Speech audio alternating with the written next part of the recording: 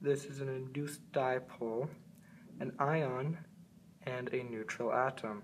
Before, you can see the positively charged ion is approaching the neutrally charged atom, and the after picture shows that when this ion is close to the neutral atom, the electrons of the neutral atom are attracted to this positively charged ion, inducing dipoles on the neutrally charged atom. There's a negative dipole on the side of the electrons and a positively charged dipole on the other side of the atom. And note that only the electrons are moving in an induced dipole. The nucleus does not move.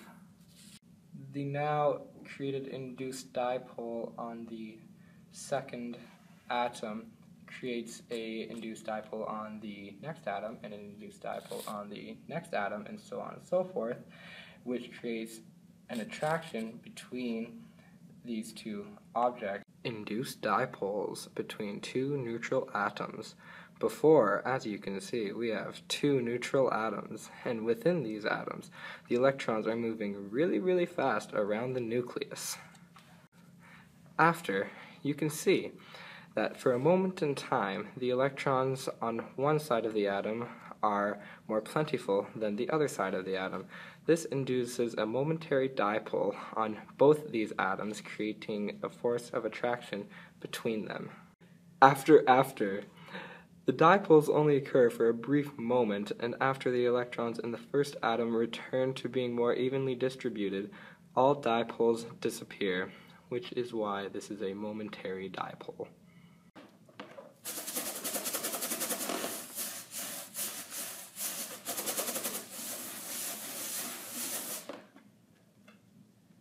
Have the force strong in me.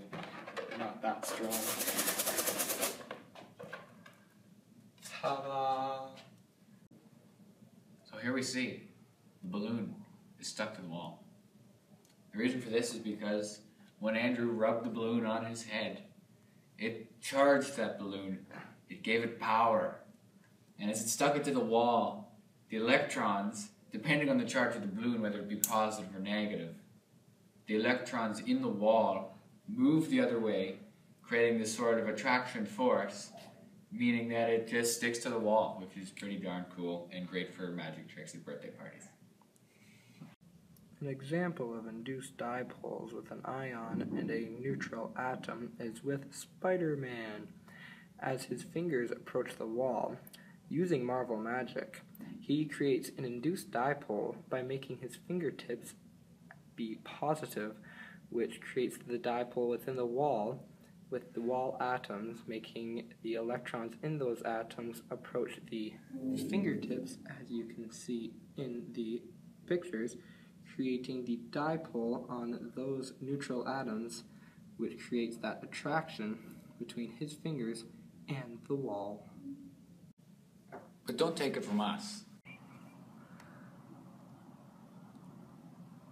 We're rolling. Spider-Man. Spider-Man. Stick to the wall, Spidey. There's no time for sun tanning. He arrives just in time. Spider-Man, Spider-Man, friendly neighborhood Spider-Man. Welcome fame, he's ignored. Action is his reward to him. Life is a great big bang. Wherever there's a hang, you'll find a Spider-Man. Oh, God. Oh. Let me stand up here. This is a good action shot here.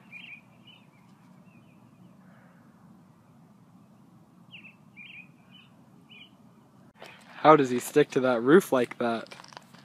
Can you tell us, Spidey? Induced dipoles. Ooh. Look at that one. Look at now I'm going down. Yeah.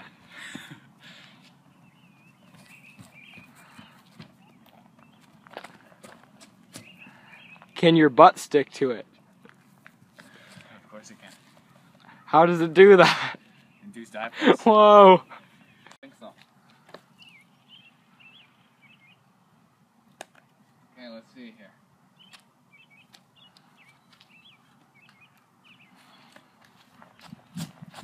This is...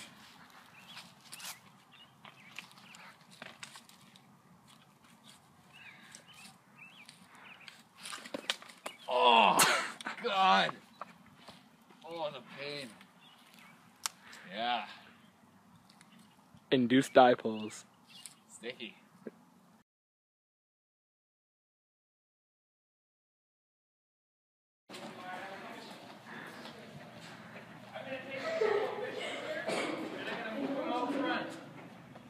So basically what I'm left with is something where I got V2 minus V1 and I got V2 plus V1. And I gotta pop those arrows, get my distributive property rocket. Spidey! Anytime you're welcome to this class. We need more heroes around here.